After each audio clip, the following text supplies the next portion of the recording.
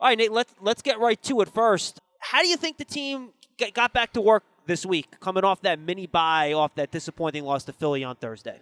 It was tough. We had a couple days to, gather ourselves, but get our bodies right. But, today was a really good work day. And, guys are right back at it because that's really all we can do at the end of the day is get back to work. And like I've said, control what we can control. And that's, putting in work to prepare for the opponent this week. And, that's really it. How has this team kind of stayed together mentally? Obviously, you've lost more games than you've wanted to, but you've continued to come out and play hard every week. No, I mean, the team's been good. It's actually impressive how well this team has stuck together through thick and thin, and they work extremely hard. Everyone works extremely hard from the training camp to the season. It's just built really as the weeks have gone on, and that's been impressive to see. And I'm actually proud to be a part of that. It's been tough, but I think we know as a group how close we are each week, and it's tough to swallow every week, but we know we're right there, and we want to get it right, and all we can do is control the controllables, which is the work we put in for our opponents, and the team's done a really good job of just focusing on that. So it's been good. And Nate, for the most part, except for that 49ers game, you guys have been in every game. That first week against the Steelers, you guys are right there at halftime. You go down to the wire in all the division games. What needs to improve in order to kind of get this team, over the top? And, sometimes it's the play in the first quarter that causes you to lose, even if it's close at the end. What are the things you guys need to do to just finish these games better and start coming in with victories? We got to stop making the little errors, like you said. Those can add up, and we continue to do that throughout a game. A couple too many, you turn into you're in a closer game than you want to be in, and then a mistake at the end, and then you lose. We really, the way I see it, 1-5 in games that came down to the last play or last drive, right?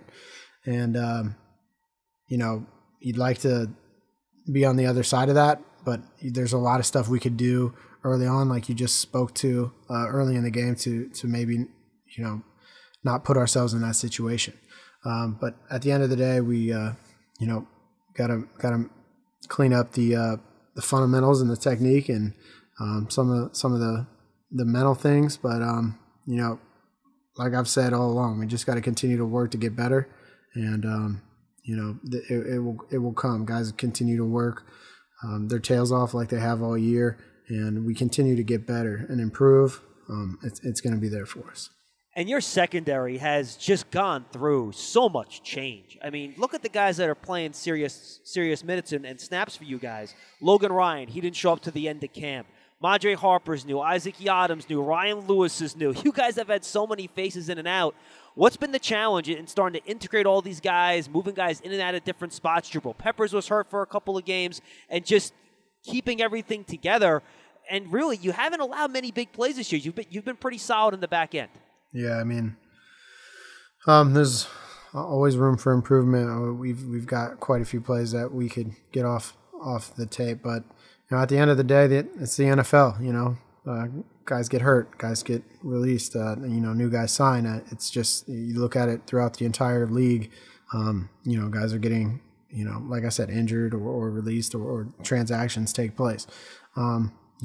More than we would like in the back end, but at the end of the day, it is what it is, and we're all here to play football and do what we can to do what's best for the team to help us win, and that's what we try to do. Whether 1 week this guy's playing or the next week somebody else is playing a same or similar spot, we've got the right mindset as a team that we're here to win games, and if that means your number is called and your next guy up, that's what it is. And if that means someone else is playing, we're going to help them prepare as best as possible. And that's been the mindset. And, it's a really a good team atmosphere to be a part of. A lot of selfless guys.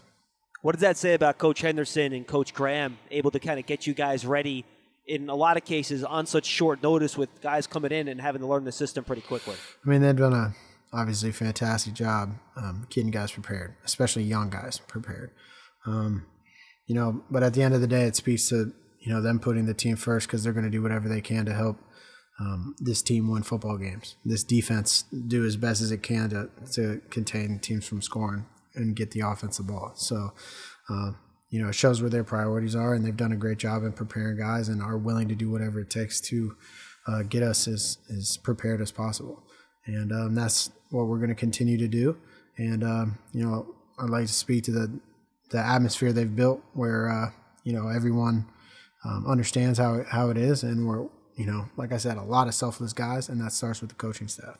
And it really seems like, Nate, you guys have really slid into a real comfort zone, and you guys have played some of these zone coverages extremely well, whether it's a single high in the cover 3 or playing cover 2. You guys have made teams really sustain drives against you and, preventing a lot of those big plays. There's been a couple at the end of these games which have hurt you, but for the most part, you've kept everything in front of you. How important has that been to executing some of these more zone-heavy schemes you've seen over the last few weeks that Coach Graham has put into your game plan? Yeah, I mean, at the end of the day, whether he calls zone, man, or blitz, whatever he calls, we try to execute it to the best of our ability, right? Try to call a complimentary game. Mm-hmm. And, we want the team to snap it as many times as they can because, giving up big plays is not how you win football games as a defense. Of course. So, ultimately, just trying to minimize the big plays like you spoke about and, keep the offense in front of us, come up and do a better job tackling. We've left some out there, including myself, and we just got to improve on those little things. But there's been some big plays we can get off tape. We're going to try to improve there, but ultimately, like I said, we're just trying to keep them snapping the ball and play another play, keep it alive.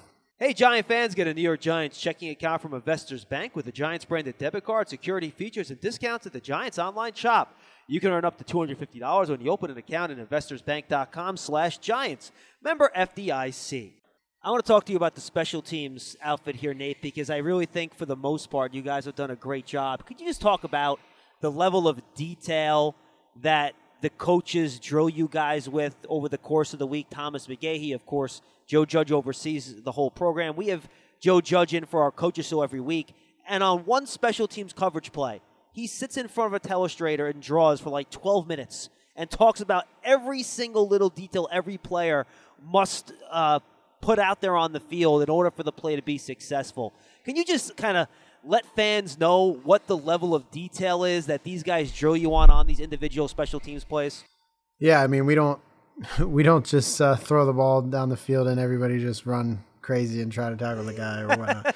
It's just, just like offense or defense, it's its own niche thing that, there's guys moving and there's schemes that are taking place and things have to happen in a coordinated way to get the outcome that you desire. You adjust to what the other team is giving you just like you do offensively or defensively. And it's just a little more foreign because we don't see as many plays of it. But, we're out there protecting a punt and, we got to block the guys that are rushing. We don't just snap it and just see how it goes, right? So there's a lot of intricate detail that goes into, whether it's protection schemes or coverage schemes or return schemes that based on what either our opponent's giving us or, what we studied a certain week that we are prepared to do in the game. So, maybe it gives us an edge to make a big play because kicking game plays are one play series where you can have this massive impact in the game in a brief moment. And any chance we can to get that edge on a team, we're trying to do that. And the coaches have done a great job to try to put us in positions to have those plays and have success. And in the same way, I feel like sometimes fans at home watch special teams, they put it on autopilot, and you watch certain teams, it's kind of on autopilot. When we watch the Giants run special teams this year, you never know what you guys are going to do, and I think it kind of speaks to the level of detail and film study of your opponents each week. and how much work you guys do to identify potential weaknesses that you can take advantage of, whether it's the type of kick you use on kickoff or punt, or even fakes, depending on the team, right? I mean, yeah, you said it. It's just really depends on the week, and like I spoke to earlier, just any chance that we may be able to gain an edge in the game and create an impactful play that changes the outcome of the game. Not only those plays, because those obviously are game-changing plays, like explosive plays offensively, like turnovers on defense, but just those other plays too that are complementary football plays that, we set the offense up with better field position than, backing them up, or vice versa. If we have really good coverage and we put the other team's offense on a long field and they got to go 90, 80 yards, versus 70. I mean, that's a first down. That's, a couple first downs. Any chance we can to help, it helps complementary football, helps our team win. The New York Giants and Quest Diagnostics want our fans to come back stronger than ever. Now you can order your own lab test through Quest Direct to get the health answers you need most. We're joined by Giant safety and special teams ace Nate Ebner. Is it weird watching the tape and seeing Tom Brady in a Tampa Bay Buccaneer jersey? Luckily, I've seen it for a few weeks now, so I got used to it. But yeah, a little bit. It's a little weird. Yeah, I'm not gonna lie to you, but at the same time, I reflect on the NFL and what it is, and guys don't last, a fraction of the time that Tom had lasted in one place. So, guys move around, and that's the nature of the beast that we're in. And at the end of the day, just like teams do, they make what's the best decision for them. Players, got to do that too. It is a business at the end of the day. So the fact that Tom did what's best for him, I'm happy for him, and wish him all the success except for when he plays us. It's funny. There were some whispers when he left New England. Oh, maybe the arm strength's not there, this and that. And then you watch him on tape down in Tampa. He's firing the ball down the field left and right. He looks like the same guy to me that he was 10 years ago. I don't know about you, Nate. Well, they've been saying that he's been falling off for the last 10 years as it is. I mean, I remember when I was coming in as a young player, like 8 years ago, and they were saying that about him. And they continue to say that about him, and he continues to be Tom Brady. So he's going to be a tough opponent to prepare for. He's the greatest of all time. So we're going to have to, put our best foot forward to prepare for an opponent like this. So. The other guy you're familiar with on the team is Rob Gronkowski. He's kind of come out and had a couple really big weeks in a row. What makes him such a difficult cover for linebackers and safeties in the secondary? Where do you want to start? Yeah, I mean, he huge human being, plays physical, super strong, super fast, believe it or not. I mean, he can roll, great hands, fantastic hands, and he's hard. He's a hard one to deal with. He can really do it all. He can play physical, he can finesse you, he can do it all. He can block. He's one of the best tight ends to play the game, and he's going to be tough to prepare for as well.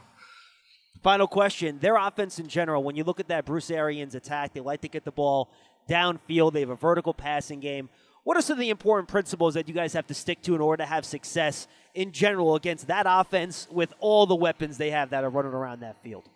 Yeah, I think we kind of spoke to that already, like we've got to make this team snap the ball. We can't give up explosive plays, and we got to keep them in front of us and, do the fundamental things like come up and tackle out of zone coverage. And like I said, not blow any big plays and allow them to gain momentum and make them continue to snap the ball over and over again and drive the ball down the field and really not, allow, like I said, those explosive plays and their impact players to get their hands on the ball and gash us. So we got to minimize that. And, that's where we got to start.